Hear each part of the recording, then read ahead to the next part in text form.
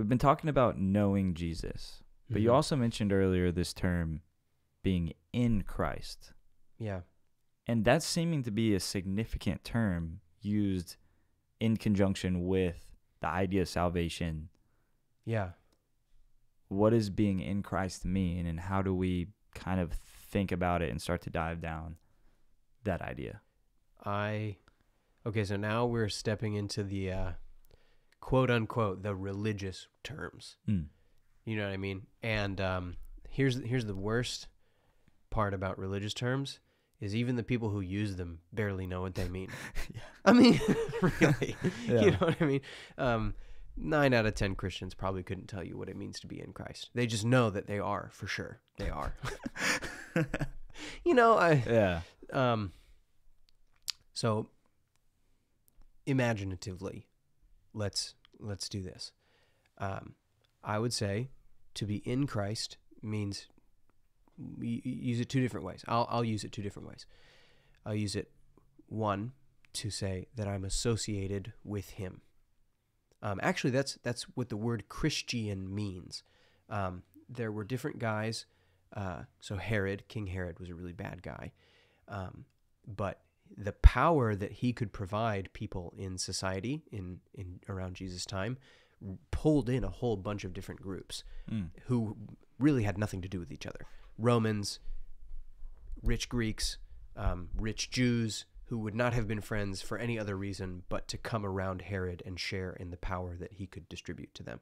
And so they became known as Herodians, that whole collective group of people who surrounded themselves to him became known as Herodians because the only thing that bound them together was an association with this guy Herod.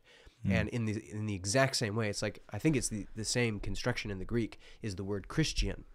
You got these people, Jews and Gentiles and rich people and poor people and men and women who have no business being friends together. And why are they all associated with each other? Because they're all associated with one guy and they're Christian. So to be Christian, to be in Christ means primarily that I am associated with him. That is the defining thing about my identity. I just thought of something really interesting. It's a cultural expectation in America to, or at least has been for the majority of the establishment of America, is that we all get along. Like, it's a virtue to get along, but it's fascinating before Christianity kind of, the worldview of Christianity spread, how it was expected that you wouldn't get along. Oh, yeah. You know? Oh, yeah. Yeah, racism is normal. Yeah. Across world history and world cultures, racism is totally the norm. People do not get along. And it was a Judeo-Christian base in this country that had us get along because so many people were associated with Christ. And that common bond let people move past other things.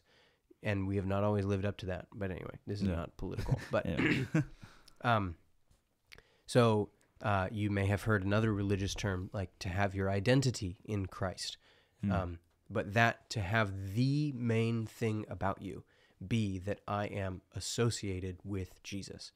And then the other thing that I would say to be in Christ, another way to think about it would be to use Jesus' own words, to say that I abide in him. That where he lays his head is where I lay my head, and I'm staying with him at all times. So I had a friend tell me this once, that in the old days, when Jesus was a rabbi, to be the student of that rabbi, you would literally just follow them around. There was no classroom. There was no formal, university credits, education. Yeah. You just had the rabbi who did what he did and went where he went and taught where he taught. And if you were going to be his student, you literally just followed him around and did everything that he did and listened to every single word he spoke and tried to memorize all his sermons, tried to memorize all his jokes. You became a mini version of your rabbi. That was your training, was to be exactly like your rabbi in every possible way you could. And he told me that in those days, it was expected that if your rabbi went to the bathroom, you would follow your rabbi into the bathroom. And I kind of, made a face. And he goes, excuse me. He goes, if your rabbi said a prayer when he went to the bathroom, wouldn't you want to know? Yeah. You want to know everything your rabbi does. You want to be exactly like him in every way. If there's something that he does, you have to know. And he said he had told that to somebody else, and that guy laughed in his face. And he goes, but if you are going to be a student of Jesus, that's the kind of student of Jesus that you have to be. That you would follow him everywhere. That everything he does, you want to be exactly like him. That you just straight up copy him, like a son to a father. That everything that he is like, you are trying to soak in and learn. So that as best you can be, you are a little tiny copy of Jesus walking around and mimicking him. So this is the WWJD bracelet. Do you know what I mean? But on steroid, this is like another level that most people never conceive of. But I think that is, when Jesus says, abide with me, abide in me, that is the idea, is that every moment you are attached at the hip to Jesus. And whatever Jesus would do in that situation, that is exactly what you are doing. To be his student, to be his disciple, to go and make disciples of all nations. That's what Jesus wants his followers to do, is to turn everybody in the world into a follower, student of follower and student of Jesus, attached at his hip and learning every single thing that he does. And unless you are like that, that I think is what it means to be in Christ. If you are learning good religious principles once a week on a Sunday morning, I don't think that's in Christ. You are not his student. You know what I mean? You're in for a pep talk once a week. That's not to be his student. So I have this verse from 1 John 2, and just tell me how you think this fits into the definition you're talking about. Yeah, go ahead. Of Christ. But it says, whoever says, I know him, but does not keep his commandments is a liar, and the truth is not in him. But whoever keeps his word, in him truly the love of God is perfected. By this we know that we are in him. By this we know we are in him. If we keep his word. So I guess like two questions to come out is like, what commandments are we talking about here? And what is his word? But whoever keeps his word is in him. I think that is exactly what I'm talking about. Okay. So I'll use a different analogy. Instead of saying keep his commandments, like a finger wagging, you know what I mean? I'll just say, like, when you're really close friends with somebody, or when you know two people, you can tell that they are close friends because they act like each other and they laugh at the same jokes and they share the same inside jokes. And you're like, I've heard that before. I've heard that joke before. I've heard that phrase before. I've heard that sound bite before. I know that you and you are friends because of how much you have rubbed off on each other. But on the flip side, let's say, oh, I know so-and-so, but you don't act like them. You don't know the first thing about them. You don't know what they like. You know of them. Yeah, you know of them. But if you don't keep what they're like in your heart, you don't know them. You don't know the first thing about them. And so to know Jesus is to know what he's like and to take my life and conform it to his.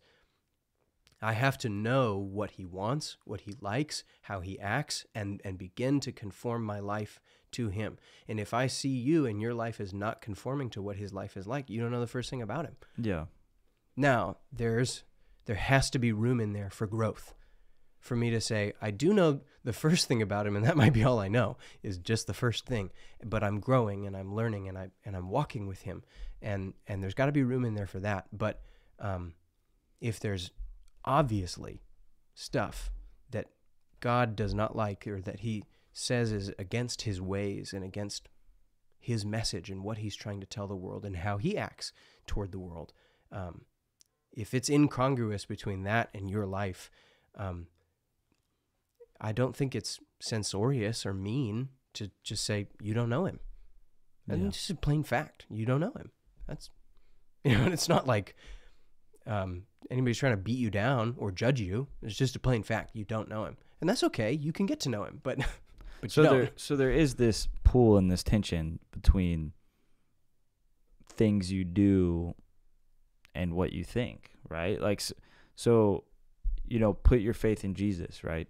This idea, which is we're saved by the grace of God. Like, there's no amount of things that we can do that will earn our way out of the brokenness that we've gotten ourselves into through making sinful choices. So, but then there's also the scriptures like faith without works is dead. So we're still kind of in this divide, and there's so much depth here. That's why it's so hard to pick out each one of these threads. Hey, if you liked this clip, it actually comes from a longer podcast episode that Bailey and I recorded together. If you want to check it out, the link will be in the description below. Also, make sure to like and comment, subscribe. Please share this content so we can get it out to more people.